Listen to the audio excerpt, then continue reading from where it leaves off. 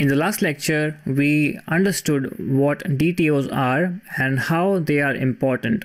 So now we can come back to the application and see what we created.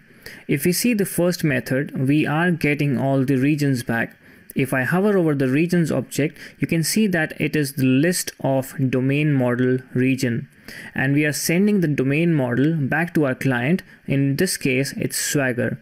And that is the thing that we were talking about in the last section, that this is coupling our domain model to the API view layer, which is not a good practice. We have to convert this to DTOs and expose DTOs to the outside layer instead. So the first thing is, I will write comments over here. We first have to get data from database, and this is your domain models. Then we have to map this domain models to DTOs, and this is where the mapping in happen. And finally we return the DTOs back to the client. So we never return the domain models back to the client, we always return the DTOs. So let's create a DTO for this get all region method. So let's go to models, and in here I will create a separate folder for DTOs. So right click on models, add a new class or a new folder, and I will stop the application as well. I will name this new folder as DTOs, or just DTO is fine as well. Inside the DTO folder, I will create a new region DTO. So right click, add a new class, and I will call this region DTO. Click on the add button. Now this region DTO will have properties that we want to expose back to the client.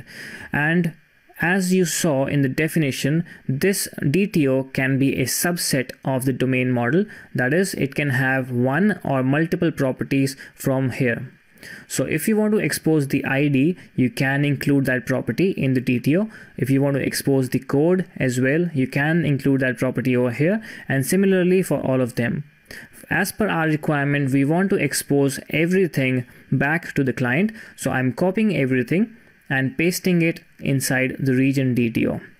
It may feel like this is redundant data, but trust me, this is the best practice, and we are decoupling our region domain model from the view layer of the API. Now that we have the region domain model, we can come back to the regions controller, and in our comment over here, we have to now convert this regions domain model into a region DTO object, which is also a list. So let's first create a list. So where regions DTO is equal to new list of, and now I want a list of region DTO. So region DTO that comes from the DTO folder. So have that using statement at the top. And once I have the list created, I want to loop on the regions that I have and convert all these regions to region DTOs. So I will need a for each loop where I am iterating through all the regions inside this list. And I can now say add a new region DTO, and now I will map in the individual properties. So ID is coming from the region domain model dot ID, and then similarly code is coming from region dot code.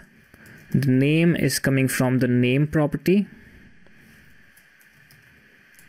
and finally the region image URL is coming from this dot region image URL. If this is confusing to you, you can also name this as regions domain or domain model. Anything that will make your life easy is fine. So now if I want to rename it like that, that is also fine. And I will also name the individual item in that domain list as region domain. So I'm just converting that.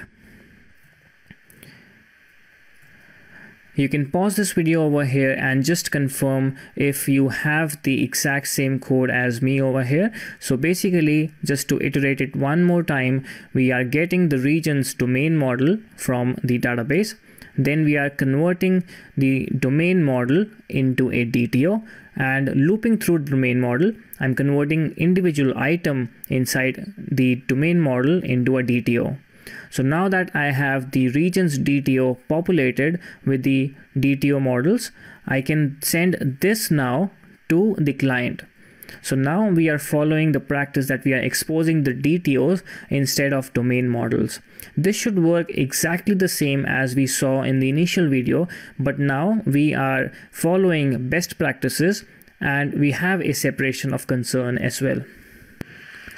Similar to the above, we also want to change the second method that we have, which is get by ID.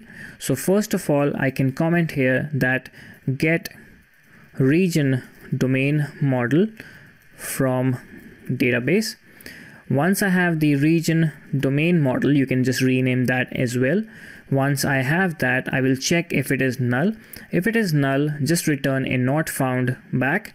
But if it is not null, now I want to map or convert, anything you want to say is fine. So we want to map the region domain model to region DTO.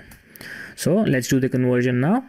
I want to create a region DTO is equal to new region DTO, and let's map the properties similar to before. I can just reuse this information from here, copy and paste it, but if you want to type it out, you can surely type it out. You can pause the video over here and type it out. So once the region DTO is ready, now instead of the domain model, we pass the region DTO back. So return DTO back to client. And this is also following best practices, and we have modified this method. It looks different, but internally it just does the same exact thing as we did before. So if I start the application to test our application again, we should receive the same results. Now our application is running, and I will expand on the regions and try this out. So click on the execute button. And if I scroll down, I get the same 200 success response, and I only have one region inside the database, so I'm getting that. I will copy the ID and try to test the second method, which we also changed. So try it out, pass the ID of the region that exists, click on the execute button. This should give us a 200 success response as well. And if the ID was not present, I'm just giving an arbitrary GUID which is not present in our database. Click on the execute button and we should receive the 404. So you can see that we have modified our existing methods, and we are now using DTOs to expose to our clients and domain models to map our application to the database. In the next lecture, we will go ahead and create a new region by getting information from the client.